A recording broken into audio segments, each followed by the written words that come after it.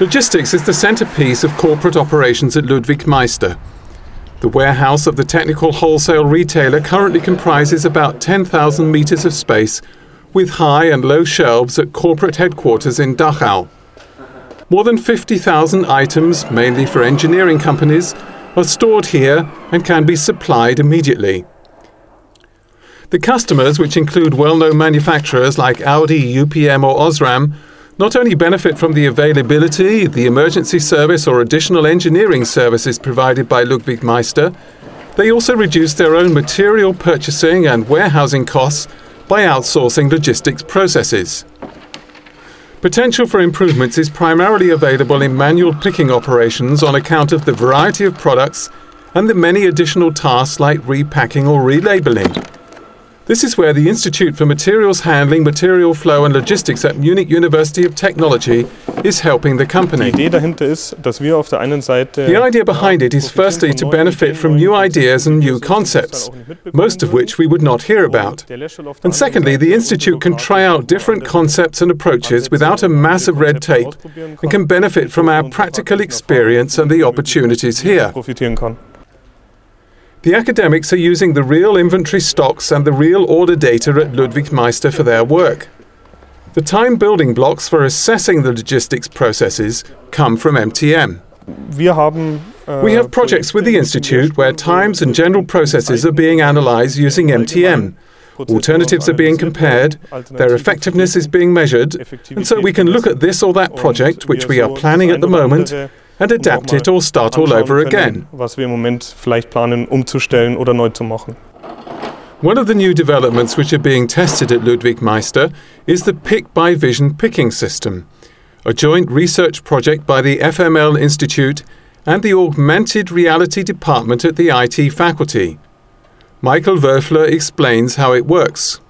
In the Pick by Vision system, the employee wears data glasses where the information required for the picking process is faded in according to the situation. This means that his hands are free to perform his work.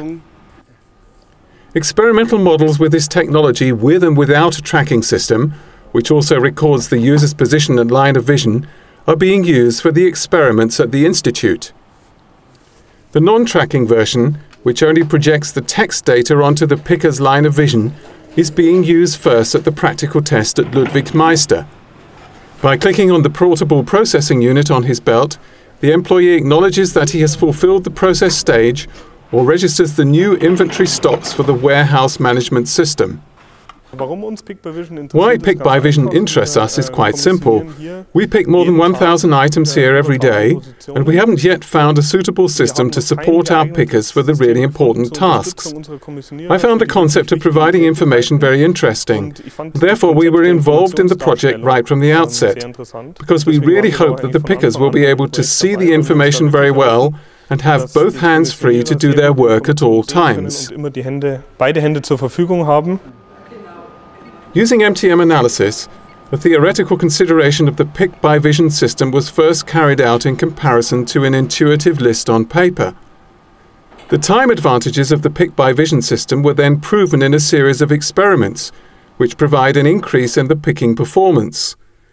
There is potential primarily in the removal of items from the shelf and, if several things are picked in parallel, depositing them, their journey through the warehouse, and the error quota.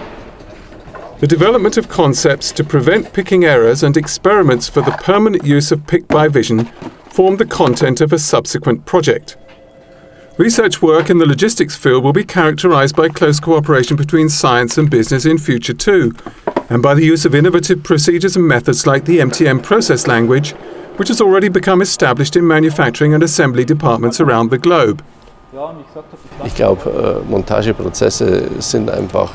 believe that assembly processes are easy to plan in advance over a longer period of time, and the planning work that is invested pays off over a longer period. Logistics processes are somewhat more flexible and short-lived, so we need processes or need to develop the MTM process in such a way that it can be used very quickly to yield returns.